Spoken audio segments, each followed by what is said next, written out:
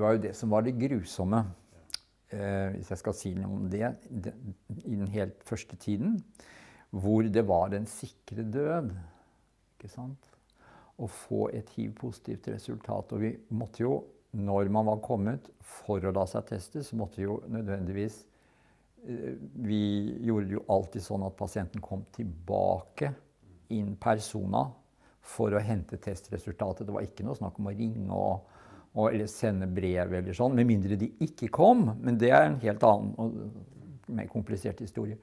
Men det er klart det er et voldsomt sjokk. Det er det samme som å få det var det samme som å få en dødsdom. Ikke sant? Og det for en ung mann, det var jo stort sett unge menn det dreide seg om, så er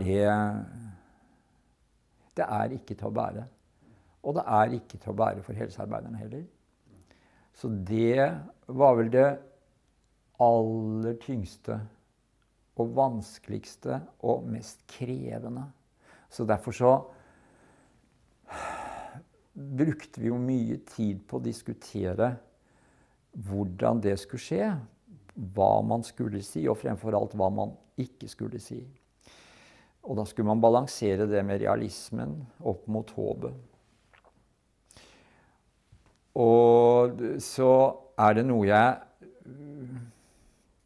tenker tilbake på med jeg kjenner det inni meg fremdeles, faktisk, når jeg snakker om det nå. Det var ikke bare vanskelig for pasienten, det må jeg si. Så det. Men så etter hvert da, så skjønte vi jo at fordi de fleste som jo kom helt til å begynne med, eller svært mange av dem som kom, hadde jo langt kommet AIDS.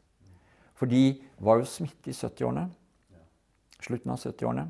For det var jo da, og de tidlige amerikanerne, de var jo enda tidligere ute, ikke sant? Så jo, vi gikk mye begravelser de første årene.